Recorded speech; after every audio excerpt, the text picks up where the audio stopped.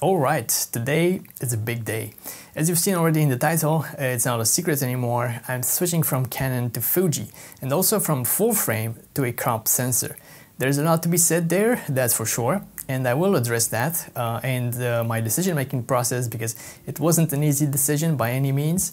However, I will do that in the full review of the Fuji X-T4. This one is going to be just the unboxing and first view of the camera and the 16 to 80 mm lens, because what's inside the box or what's not inside might be a bit unorthodox as far as what cameras usually come with in the box.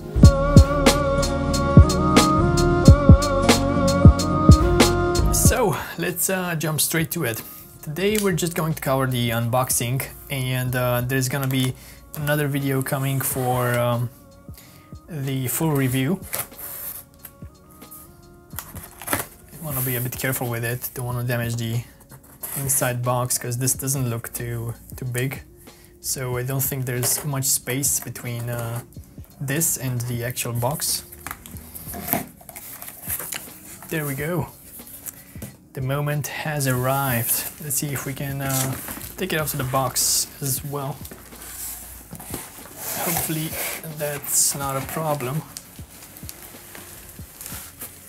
Oh yeah.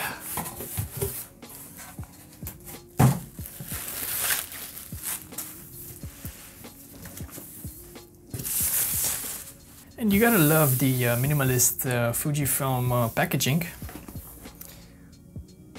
There's not much else on it.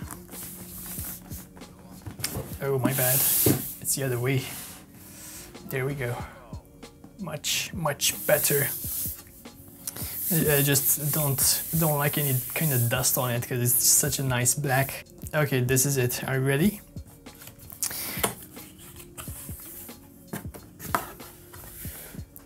So what we get inside is some papers. We don't want to check those out right now.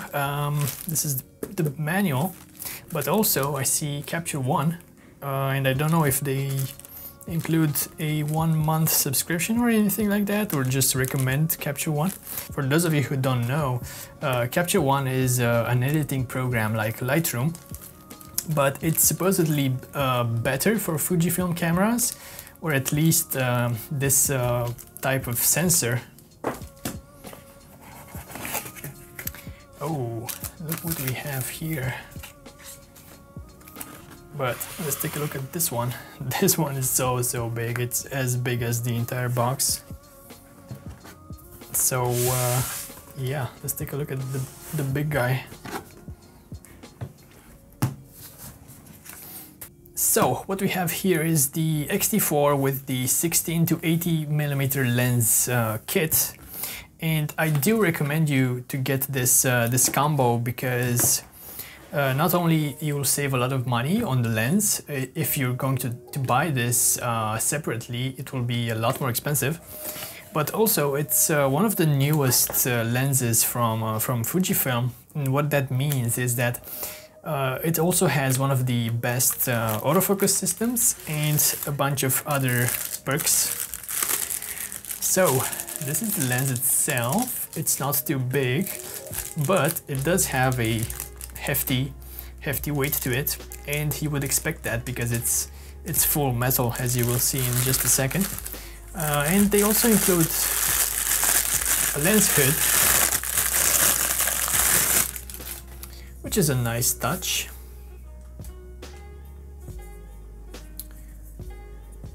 Really cute. But what we care about is the lens. So let's take a look at that.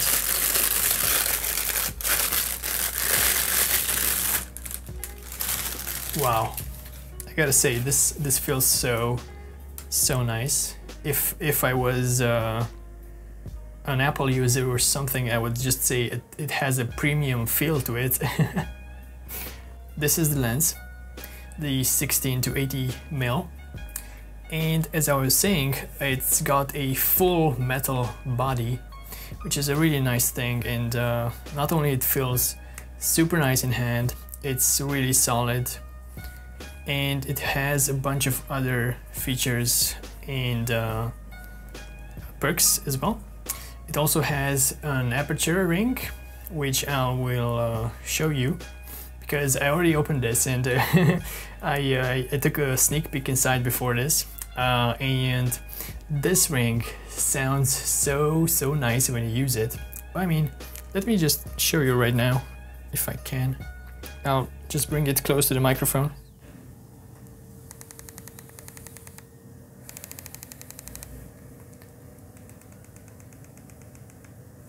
It's a really nice aperture ring, and pretty cool to have it on your body, but also it moves so slowly, and you have to put some force behind the pushing motion, and it's also clicky. That's what I was trying to let you hear.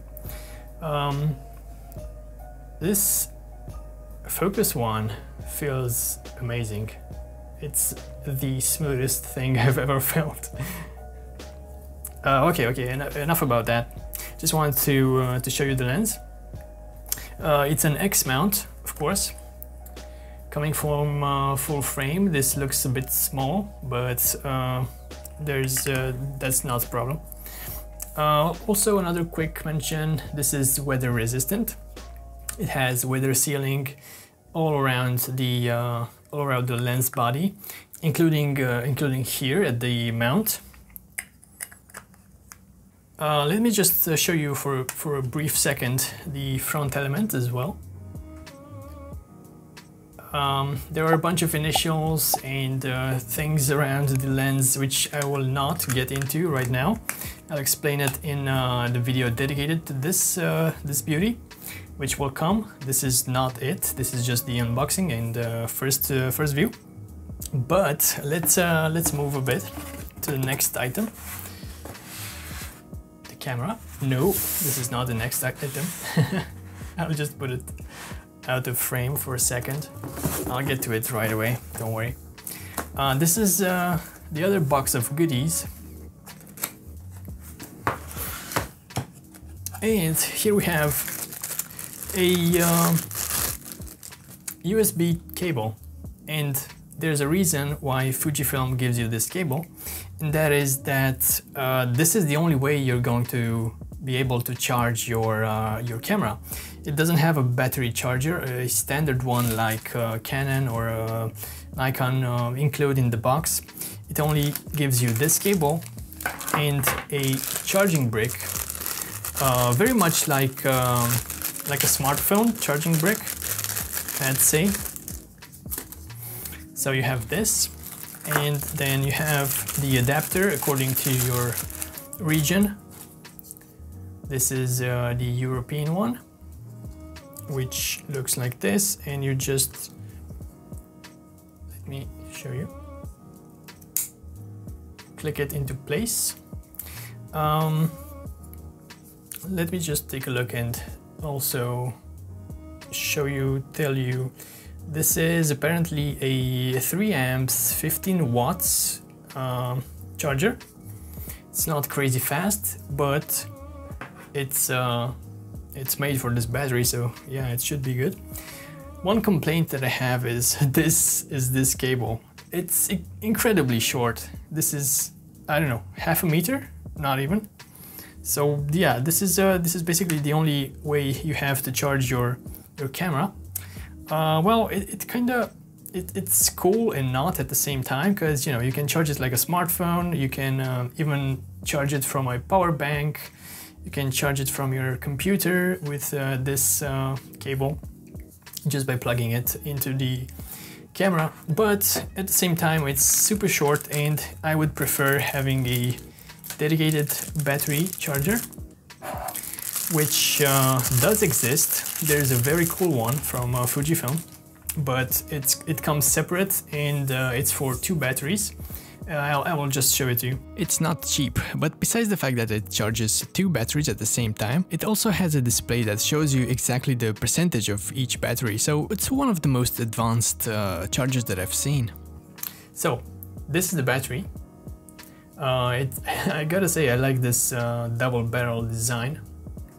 And compared to X-T3, this is greatly improved. It has 2200 milliamps, so it's basically double the capacity of the X-T3. It's not like you won't need to charge it for weeks or anything, but yeah, compared to the previous version, it's a lot better. I'm coming from the Canon 6D Mark II, so I can't help but compare them. That one had a 1800 milliamps one or something like that, but it still managed to drain the battery slower than this. But yeah, it makes sense. This is a mirrorless. So we have the battery. Oh, also, I didn't mention this. This is a USB Type-C to jack adapter, and this is in case you want to plug your headphones or earphones to the camera to listen while you are recording, to monitor, basically. This is the only way you can, because the camera doesn't have a jack input. It's not a big deal, but just be careful not to lose it.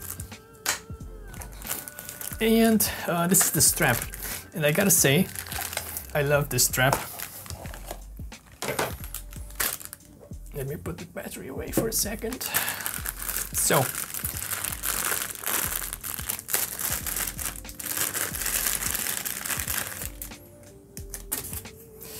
this strap, I feel like it's one of the nicest straps any manufacturer includes in the box with the camera.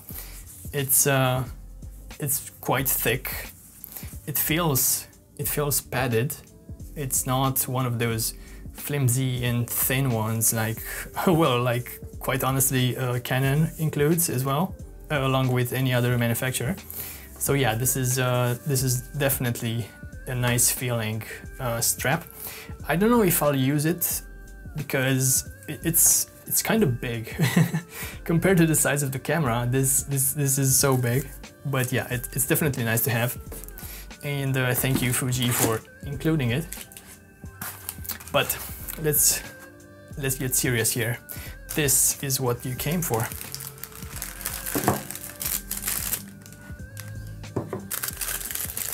It has a sigil on the back, and well, I've already opened it, so this is why it will open pretty easy. The first time it didn't, and it also leaves some residue on the plastic, so that you know if someone opened it before you or not. Just a sneak peek inside.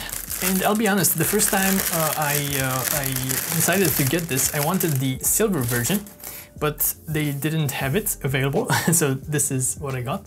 And I gotta say, I am happy they didn't have the silver version. This is absolutely gorgeous, and not that I don't like the silver one anymore, but yeah, they're both gorgeous in their own way. Hard to choose. These little leather things, I guess they are to not scratch the paint. I think you can take them off because they might be annoying for some people.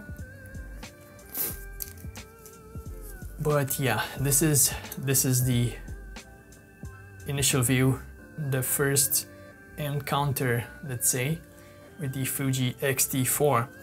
I love these. I gotta say, they are so satisfying to switch. You can block them, I mean lock them. This one as well. So this one is the ISO, this one is the shutter speed, and this one is exposure compensation. I don't use exposure compensation that much, but yeah, it's good to have. And this one moves a lot harder. It takes a lot more force to move this one. So yeah, that's good. One other thing which I like about the X-T4 is this delimitation between still and movie. This is so cool. When you want to take photos, you take photos and you have separate menus for that. But when you want to take some videos, you have it right here and you can switch instantly, basically. And another thing which I like is this switch on the front, which switches from single focus, continuous focus, and manual focus. Oh, another thing which I didn't mention is that the lens doesn't have any kind of buttons on it. I guess that's also to help with the weather sealing, which the body also has. So both the body and the lens are weather sealed. It has a very nice texture. I'm sure you can see it. It's reminiscent to some other times, I guess. Yeah, this camera is, I call it a modern classic because it looks so retro, so vintage, but it's got the latest tech, absolutely. So let me show you the screen. It's a tilty, flippy one, which some people will hate, but for a hybrid camera, this is definitely a must. And it's a pretty cool screen also. It's not too bad. I will maybe put some specs for you on the screen as far as the resolution goes. Also, it's got a 16:9 aspect ratio, so this kind of also shows you how this camera is quite video or film oriented. Let me show you the other parts. This is the SD cards bay. This door is quite nice, and it's also weather sealed, of course. This camera takes two UHS 2 SD cards, which is nice, but we'll see if they are a must, because they are quite expensive compared to UHS 1. My version is made in China, but I know some are made in Japan, so I don't know how that works. It's probably some go to Europe, some go to other places, I don't know. It's got a USB-C input, which with this input you can basically do everything. You can charge it, you can transfer files, you can listen to your headphones. It's got a mini HDMI. So also it's got the remote and microphone input. Not too bad. And I didn't mention, but this door, you can take it off if, I don't know, for some reason you want to hot swap some SD cards or anything. I don't think I ever will, but yeah. The battery bay is right here. And let's put it inside, why not? Also, let me show you the sensor. This is of course a crop sensor camera, and this is the crop sensor that it has. It's very small compared to a full frame, what I'm coming from, but yeah, okay, I don't want to say more about this. It will come in the review video of this. Yeah, that's all you get for now. Also, you have all sorts of customizable wheels and buttons. You can also press this in the front as well. You can both spin them and press them for different actions. And of course, this has an EVF rather than an optical viewfinder. It's electronic, but yeah, I won't be showing that in this video, as I said. This is just a first impressions video, and just wanted to show you guys what's inside the box, what you can expect, what you can not expect. But yeah, my only complaint so far is that cable. This is a travesty. I mean, I'm kind of exaggerating a bit, but it's so short. You could have put at least a 1 meter one. Come on, Fuji. But yeah, I'll probably get another battery for it, and also consider that dual battery charger that they have. What a beautiful piece of tech. I will of course make a full review of the X-T4 and the lens, but I can't promise it's going to come out next week because I don't want to rush it. I want to have the opportunity to properly use this camera before giving you guys my opinions about both of them. However, as far as I've seen and tested, it's pretty impressive to say the least. So don't forget to subscribe to find out when the full review is going to come out. Till then, stay safe and see ya.